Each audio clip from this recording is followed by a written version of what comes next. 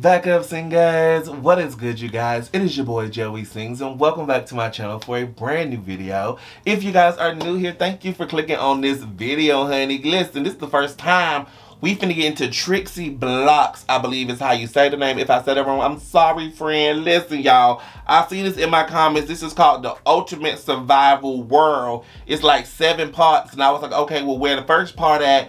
And then I scrolled and scrolled and scrolled until I found it. Upgrading everything in Minecraft, the Ultimate Survival World. And I said, ooh, this sound fancy and sound bougie, because I like a little upgrade. Okay, listen, what y'all saying? Let me upgrade you. Anyways, I don't know how we got there. I don't know. I'm pressing play. Let's get into it. Here we go. This is the story of my life, yeah, yeah.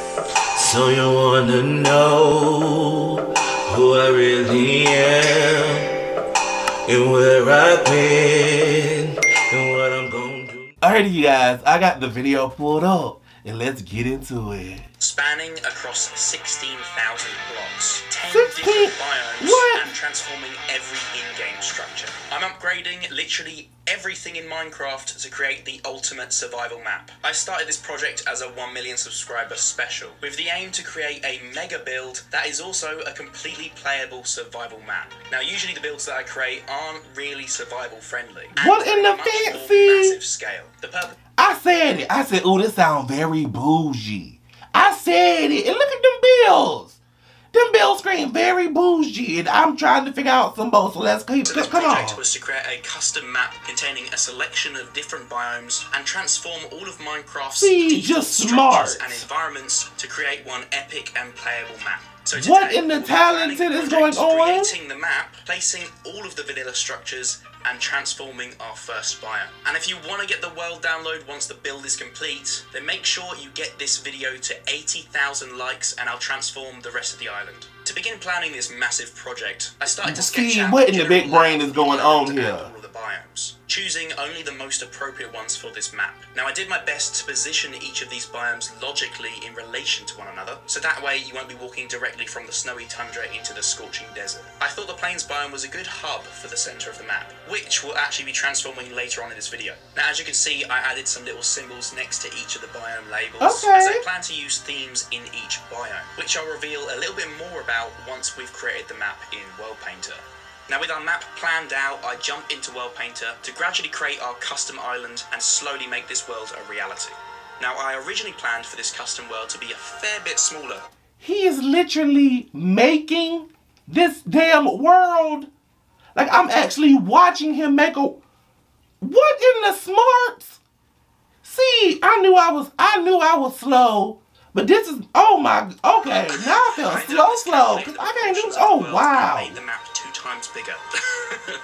I build a mountain range for the snowy biome, add in some rivers and a lake to break up the landscape. Okay, dig out I'm gonna watch the underground video and I ain't canyon gonna for say the nothing mesa else. biome, add some sand dunes to the desert, before finally painting the landscape and separating them into their specific biome types. Now, as you can see, this map is enormous. I can't actually even load the whole thing in to show you guys.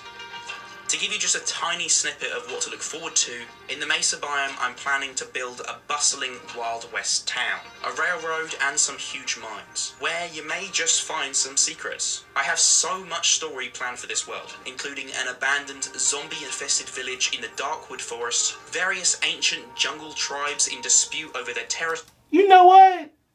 See, I be reading my comments, and sometimes I be like, what am I getting myself into? But now I'm over here and I'm speechless. Because first of all, this is bougie and fancy and stuff. And I love this. Something mysterious hidden in the snowy mountains. Ooh. Maybe even a Bob Ross reference in the Tiger Forest and so much more. I'll even be including treasure hunts for you to embark on and diary entries from the villagers. So you can really immerse yourself in the story and uncover the hidden mysteries of the map. And there's going to be lots of secrets added to this map that I'm not even going to show you guys. I'd love to hear in the comments what you guys would like me to include. And I tell you what, While you're down there, hit that subscribe button so you can keep up with the project and be the first to know when it's available to download. I'm working on all of this completely alone with the help of my girlfriend in the planning process. So oh, yes, girlfriend, you better be helping out. Now that we have our giant island and all of our biomes, it's time to paste in some vanilla structures, ready for their upgrades. Now, as you can see, I start by pasting in all of the villages in each biome, creating custom versions of Minecraft's vanilla villages for the biomes where they don't naturally spawn. Next, I add in all of the pillager outposts in most of the biomes, which will also be transformed based on the theme of the environment in which they are located. And finally, I place in all of Minecraft's larger structures, including the desert temple, the ocean monument, and a ruined portal, into their corresponding biomes. I'm going to be adding some larger custom structures to biomes that don't include naturally generating ones. Next up, it's time to add trees. The plains biome doesn't really spawn many trees, but I thought I'd place in some oak trees in small clusters across this section of the map. Now for the remaining biomes, I add in the appropriate trees, creating dense forests, similar to how they would spawn in a naturally generated Minecraft. This is so now that our vanilla map is ready for a big transformation, let's get started with the plains. Now for the transformation of the plains, I wanted to keep things relatively simple. This is so cool! Keeping things a little less on the crazy side just makes sense for this biome, given that the plains is the most basic and common biome, and particularly as it's a sort of central hub to the map. And the first... It's the fact that I am watching him create a fucking world. I am mind blown. This is fan-fucking-tastic. Biome I'm transforming. Plus, these more simple upgrades will be something that you can use as a reference to build in your own survival worlds.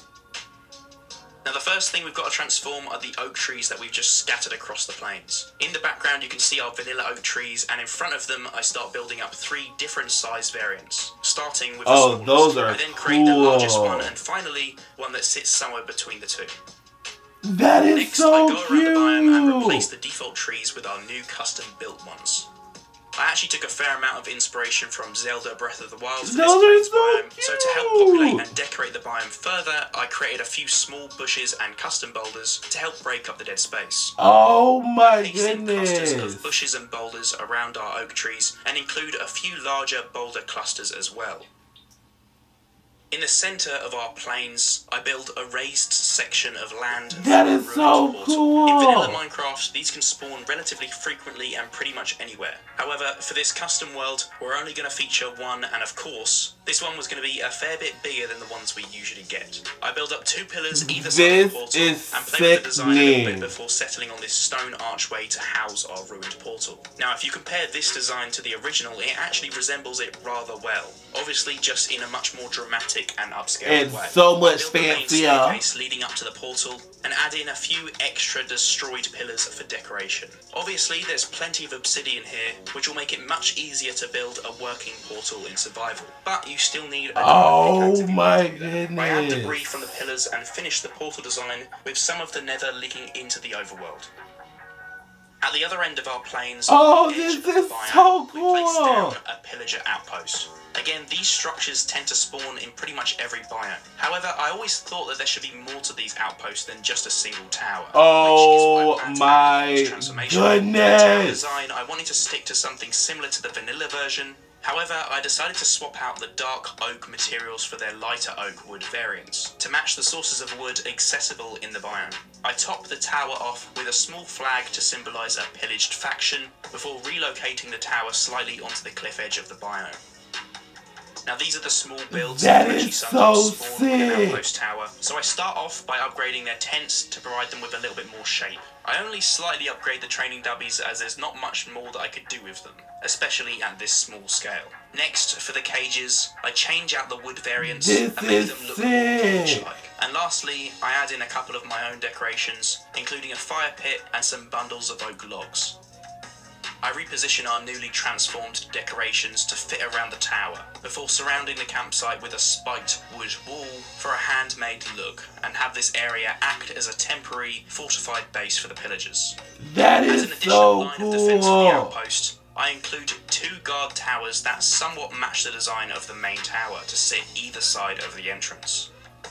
Finally, we move on that to is so cool. Village. starting with the first profession-based building, the fisherman's house. Firstly, I branch off from the lake with a small river leading to a pond next to the village. Next to it, I take one of our village houses and repurpose the house for our fishermen to live in. I stick to primarily oak wood and cobblestone for this design. However, I opt for a spruce roof, which I use for the remaining village buildings as well. I build a shallow sloping roof with a connecting balcony before repositioning the house and connecting it up with a small jetty or pier. Branching off from this, I create a small winding pathway leading to the lakeside to provide a few different fishing spots. I build a second walkway, connect it up to the path, and build 2 small fishing boats in the shallow water. This is so cool. The second of our profession-themed builds in this village is a windmill for the local crop farmer. Once again, I take one of the regular village buildings and repurpose it for this specific role. This is so cute! Looks nothing like the original house, but farmers don't really get a nice building to live in.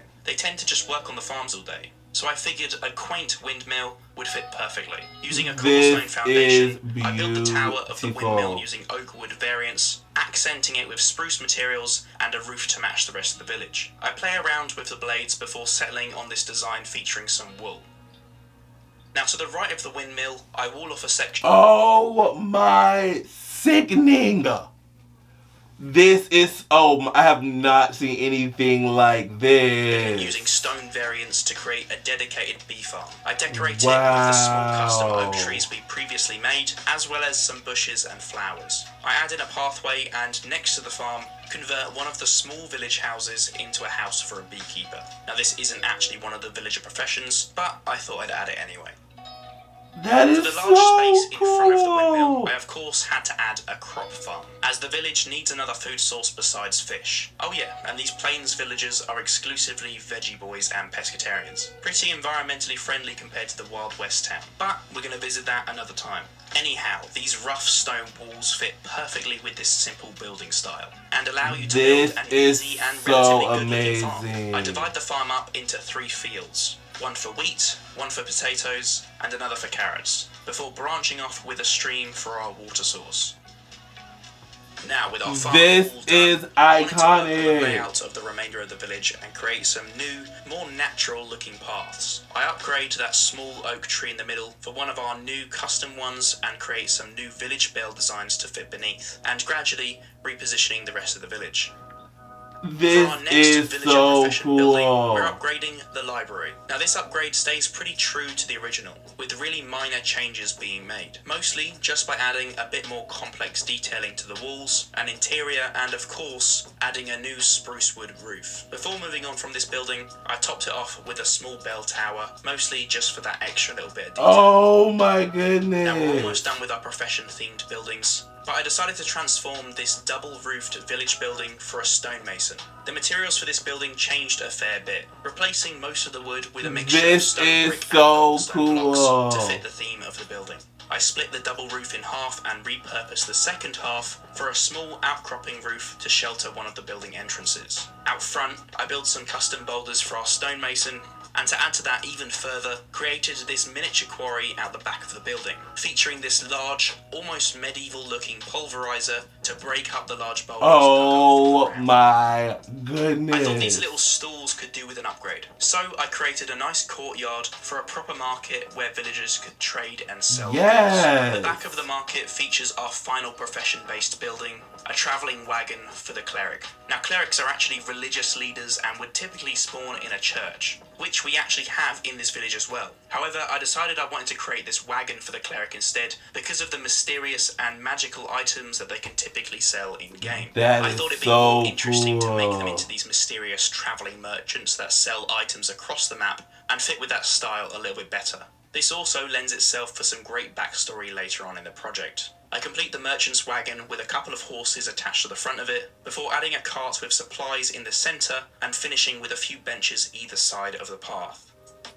Now for our final notable building of the village, it was time to transform the church. As I mentioned earlier in this video, my plan for the plains biome was to transform the structures here to mimic the style of the vanilla default structures and theme the structures in the remaining biomes differently. So perhaps I could feature some of those places of religious worship in those biomes. I also previously stated that I'd be using Breath of the Wild as heavy inspiration for this biome, and realised that this church somewhat resembled that of the Temple of Time. Usually for my builds, I tend to go much bigger, so being a little bit restricted to the size of these vanilla structures was actually quite difficult, especially for this church, as the original is absolutely tiny.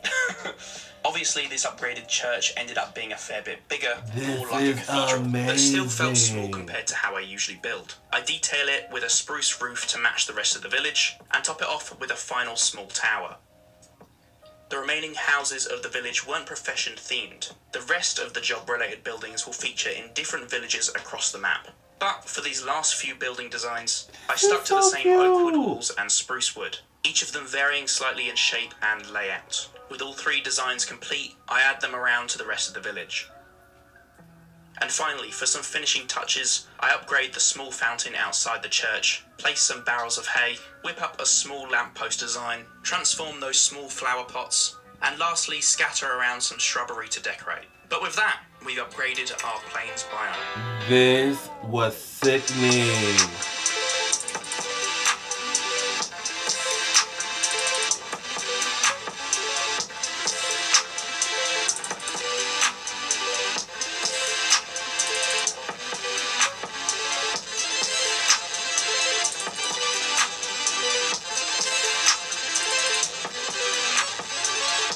That is so amazing. Who wants to pillage the outpost? Not me.